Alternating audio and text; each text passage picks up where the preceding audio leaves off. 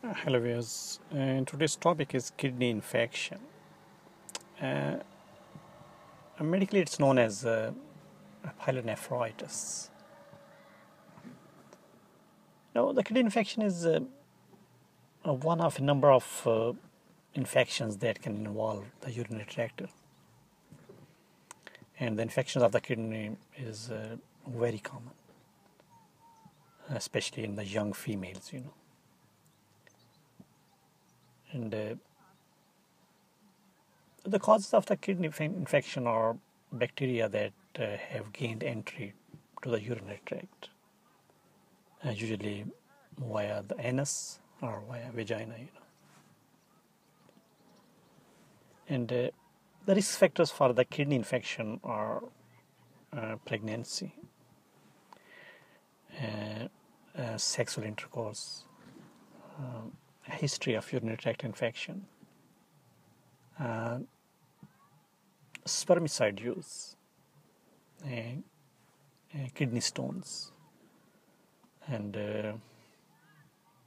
use of urinary catheters, diabetes, and surgery or instrumentation of the urinary tract for any reason.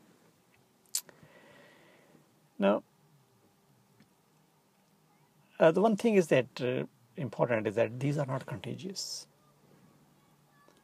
and the symptoms of the kidney infection include like fever, chills, abdominal pain, nausea, vomiting, painful urination, and need to urinate frequently.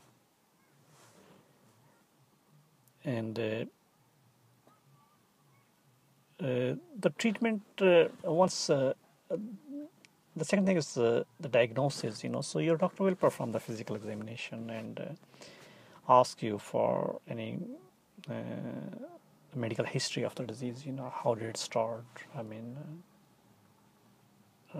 And if he suspects, he may order the blood tests and urine tests, to find any evidence of infection, And once it's diagnosed, then the next option is, next step is the treatment, Now, the treatment of the kidney infections involves oral or intravenous antibiotics. And the kidney infections can sometimes be prevented by drinking plenty of water and changing urinary catheters frequently. If, for example, you are in hospital or you are catheterized for any medical reason, whatever, but it need to be changed frequently. Good hygiene practice is very important, and taking preventive antibiotics in certain people who are at higher risk of getting kidney infections. So this is the treatment. These are the treatment options and preventative measures you can take, to reduce the risk of getting kidney infection. And if the kidney infection is treated early and adequately, the kidney infection generally has a good outcome. Thank you very much for watching this video. If you need more information about any disease, any medical condition, you can visit our website www.diseasesandtreatment.com, and please do not forget to subscribe this channel for more informative videos every day. Keep watching.